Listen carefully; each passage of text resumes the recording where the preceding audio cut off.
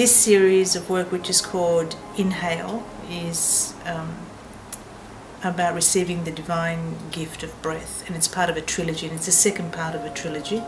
The first part was called Breathing Space, which was about the preparatory void, and was about the idea of us being here. So just the idea of us being here. Inhale, receiving the divine breath, was perplexing for me, because when I explore the concept, my artwork helps me unfold the story.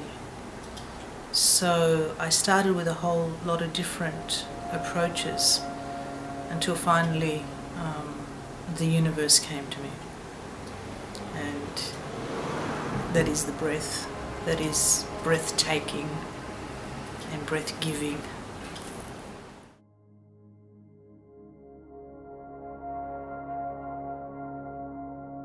I work the elements of kind of that found object approach, just finding things, responding to what it is that it's giving me. I'm fundamentally a sculptor. I have many art forms that I explore, whether it's sculpture, encaustics, drawing, doodling,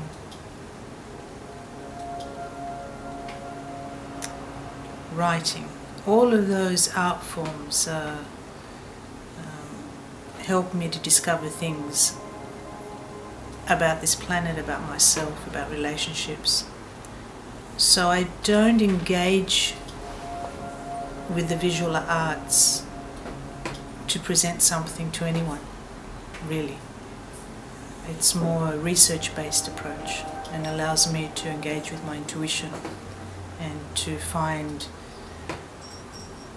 out about things that I otherwise wouldn't have as much clarity about. I think that that's what the art does for me.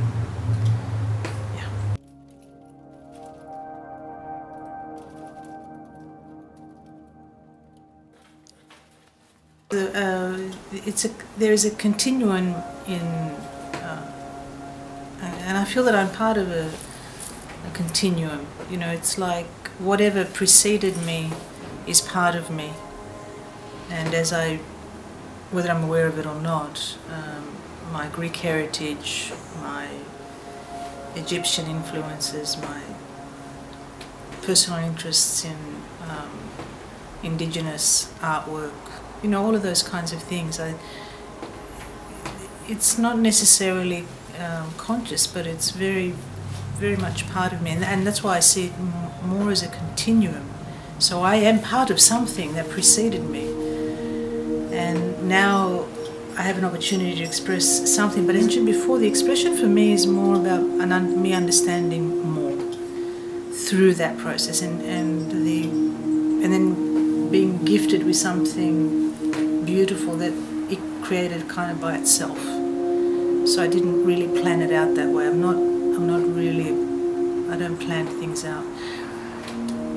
It needs to be something that I can touch and feel. That's why I guess I like encaustics, and that's why I'm working more so with encaustics in this exhibition. I need to be moved by it. It needs to move with me. There's a dance.